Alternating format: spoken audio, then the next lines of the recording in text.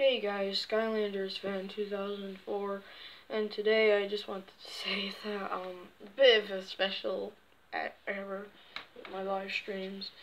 If you remember the few live streams I posted for Skylanders Imaginators, they were not very great as I thought they would be, but it was because of connection and it was buffering.